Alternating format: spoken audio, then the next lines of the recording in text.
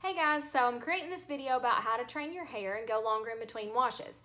If you currently wash your hair every day, I would only add a day or 2 days at a time in between washes and just kind of take baby steps and build your way up.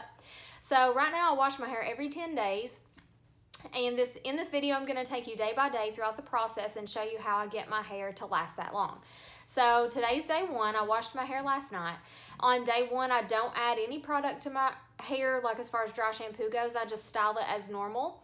And on day two, that's when I start adding dry shampoo. So I'm going to show you how I do that in the next clip. On days 2 through 5, I just dry shampoo my hair as needed. So I'm going to be using a powdered dry shampoo, and I'm going to apply it with what looks like kind of like a makeup brush. But what you'll notice, the longer you go in between washes, you'll notice that your hair will start to get oily or greasy in one place always first.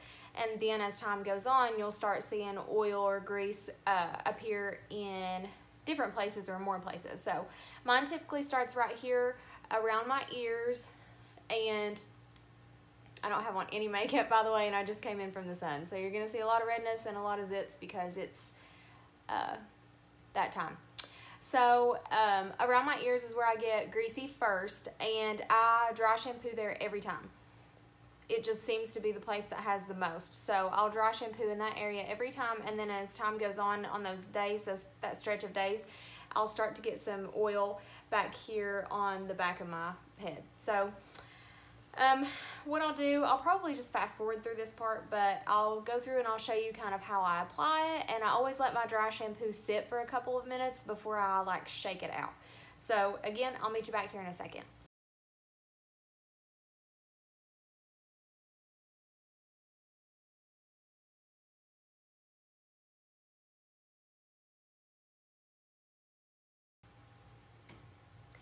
Once I've let that set in my hair for a couple minutes, some days, it depends on time really, I'll let it set for like 1 to 2 minutes. Other days, I will leave it in there until like the next day. So what I will do is go ahead and just kind of shake it out with my fingers or pat. Basically, I'm just like scratching my scalp on all those areas where I applied dry shampoo.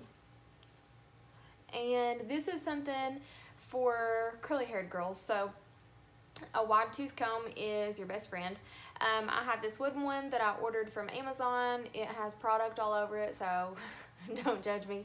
But basically what I will do to kind of just tame it, because right now I can scrunch some of the curl back into it, but it looks, I don't know what the word would be, a little bit disheveled, probably where like I've had it in a ponytail and I've slept on it.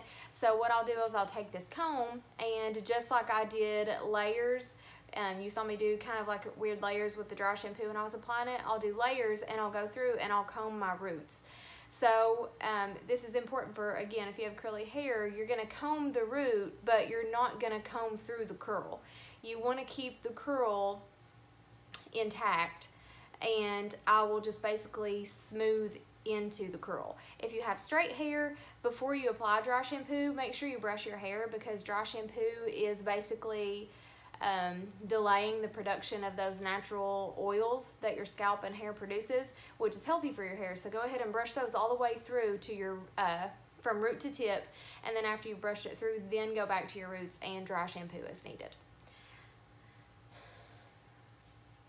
So you'll see I'm really only combing like that first probably 1 to 2 inches of my hair.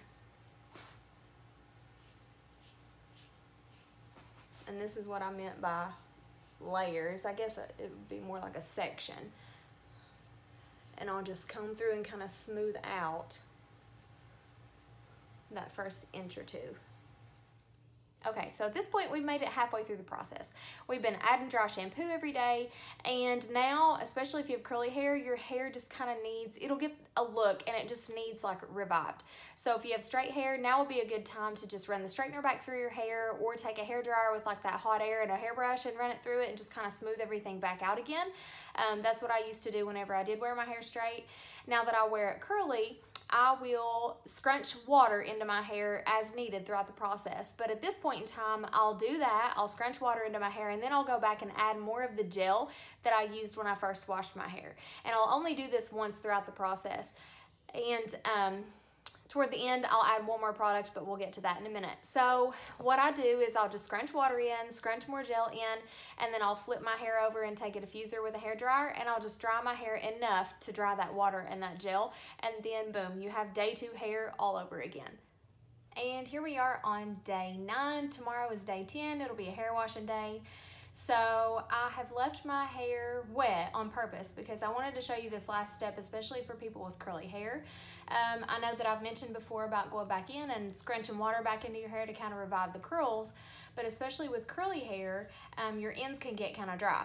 So I use this leave-in conditioner called The Good Stuff, and I will scrunch water into my hair and then use about a nickel-sized amount, and I'll scrunch that leave-in conditioner into my hair, and then I'll go back and dry it with the hairdryer. My hair's about halfway wet, but with the hairdryer, it'll only take less than 5 minutes to dry it, which is a drastic improvement from when I wash my hair and dry it. So honestly, if you wanted to add dry shampoo at this point, if you've already trained your hair somewhat, you could even get 2 or 3 more days out of this. Since we're at the end of the video, I would love if you would comment and let me know if you still have any questions, any tips that you learned.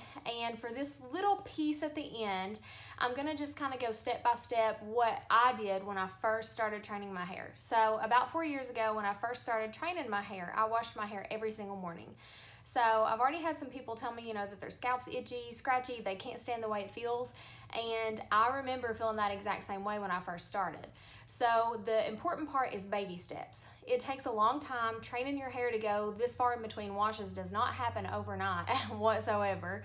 I first started from every morning to the night before. So instead of washing my hair every day before work, I would wash it the night before. And then you want to give your hair time to adjust. And you'll kind of notice whenever you hit that tipping point and all of a sudden your hair doesn't feel as greasy, scratchy. You'll just know. It'll start to adjust. It'll be subtle, but you'll notice the difference. And then go ahead and take that next baby step. Instead of maybe the night before, go every other day and dry shampoo in between. And then again, give your scalp and your hair time to adjust. So once you kind of go over that threshold again, take another baby step and add a second day in between, and then just keep going and going. So that adjustment period in between adding a day could be a couple weeks, it could be a week, it could be 3 weeks. It's just kind of dependent on you, your scalp, your hair, and the way it feels. So now when I add days, I still only add 2 days at a time tops, and I don't really get that scratchy feeling anymore, but I do notice that my hair gets like ultra oily looking until, again, my scalp has time to adjust. So don't get discouraged if you're just now trying it out, just now trying to train your hair. Just take those little baby steps and remember to have patience, and you'll get there. So again, if you have any comments, let me know. Let me know if this was helpful to you. If you have any questions about how I style my hair for curly hair and you want like a curly hair specific video, again, just let me know. I'm open for anything, and I hope you guys enjoyed.